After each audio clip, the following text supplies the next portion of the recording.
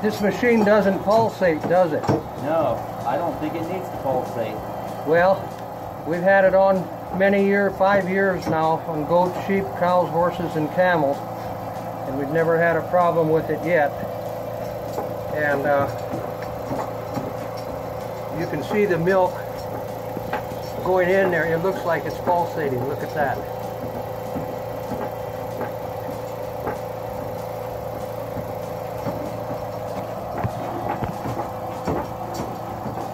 Usually we get about 3 gallons of milk per milking from our 2 cows together. Okay. So that's about 6 gallons a day. Uh-huh. It usually takes me anywhere from 6 to 8 minutes per cow. I can usually milk both cows and take care of the milk in about 10 minutes.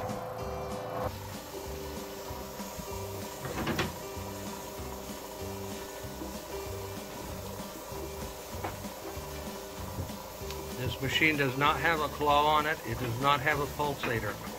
Like I expressed earlier, it's the animal's heart beating. You can put a stethoscope right there on her bag.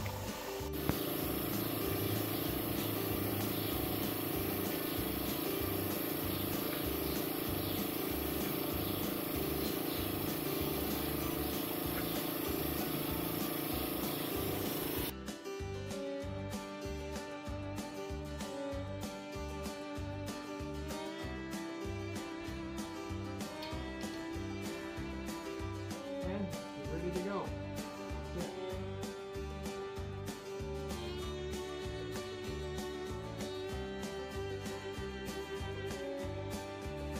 This has the inverter on it. I'm going to go ahead and switch the inverter on now. Takes about 18 seconds. The black arrow is for the sheep and the goats. And the red arrows for the cows, the camels, and the horses. And you're ready to start milking.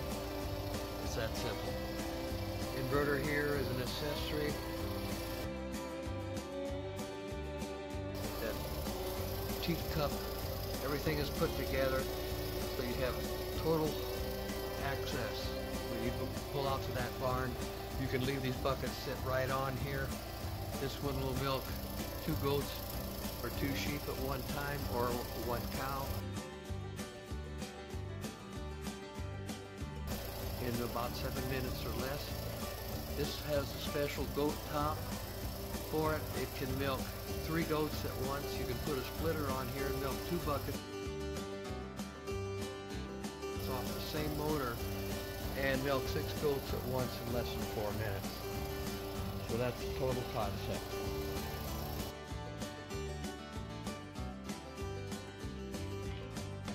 Easy milker cart. You've got the 5-gallon and a 2.5-gallon bucket on here.